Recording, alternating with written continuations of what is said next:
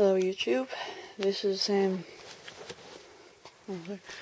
is the Fallout props, and this is my Pip-Boy.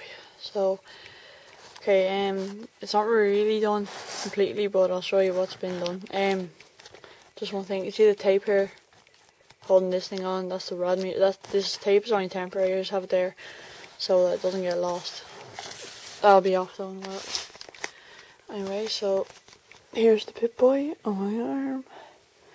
It's like a charm. That's a good thing. There we go. You know. Anyway, back to business. I don't know what I'll do with these buttons. Should I leave them white or orange? The white doesn't look too bad, but the orange might look a bit sickening, so not really sure. This is the rod meter. It's one of those cap things in the thing, and the tape is only temporary, but still I'll be glued down, but it looks alright. And then there's normally a flicky thing here and it says Pip-Boy, but I haven't done that yet. What I'm going to do, I won't show that in the video, but what I'll do is I have this flicky thing and I'm going to stick it in here. Then I'm just going to like scrape Pip-Boy into it, and then I'm going to do like 3 lines just going across there, and we're sort of done. Maybe write items there, I'm not really sure. And then here's just the back of it. When you think about it, that's probably like all the machinery and stuff in there, but and then you got that bit. It's all painted now, but what do you call it? Yeah, so the screen's blank, but this is what I thought I'd do. Let me elevate this a bit.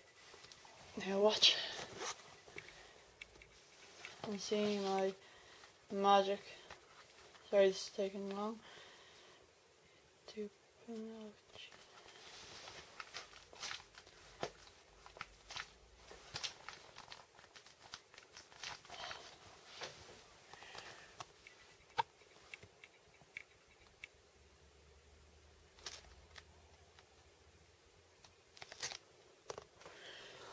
My Pip-Boy 3000. Yes, it's an iPod Touch, but oh well. See? Well, it will fall every now and then, but usually it won't. Sorry.